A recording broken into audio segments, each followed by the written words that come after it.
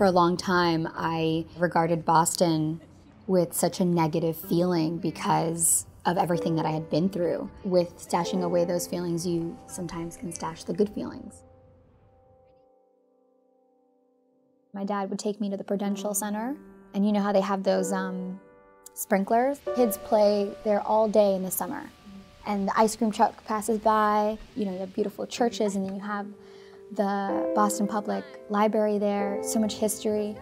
Those were moments that I could escape from, you know, all that fear and anxiety about being undocumented and having the possibility of my parents being arrested and everything. If you want more pizza, vote for Maritza.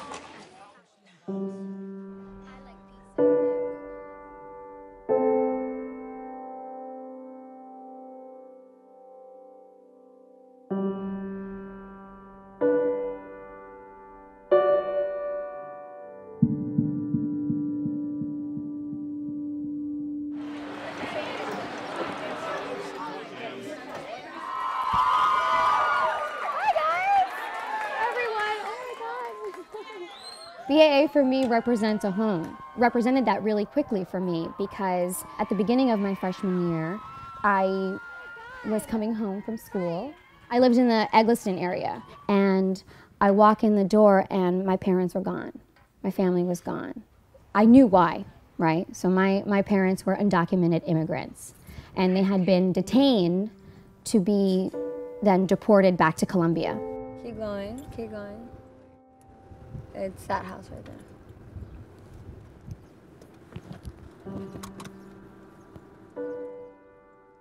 I felt like we gave up really easily. And so I waited a long time before facing this head on. So it's the spot, I used to live here. It's kind of where it happened.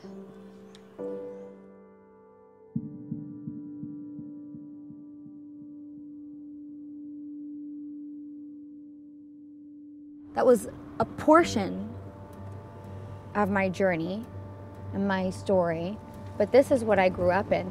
This was like, you know, my formative memories. This is where my family was really whole. Forest Hills, Washington Street, Rossi Square, right here. This is where I used to play. This is where I grew up. The good old days. I look at my family and it's just like I'm in, you know, this tower and they're fighting dragons and fighting evil princes and things like that to get to me. They missed everything. I basically had very little direction. And you know, you count on your parents to be that rock for you or that guidance for you. And I know not everyone has that, but we should strive for keeping the family together and keeping the family alive. It doesn't just affect the people who are deported, it affects the people who are here without them. And go. I know that this system is broken. I know that the immigration system is outdated. I know that there are a lot of problems in this country because of it. So I wanted to say something. Finally, when I decided to be active and do something really scary, which is speaking out about a subject that is really, really difficult, and now my parents are closer, and now all these wonderful things are occurring, and it's really hard every day, but I feel better for it.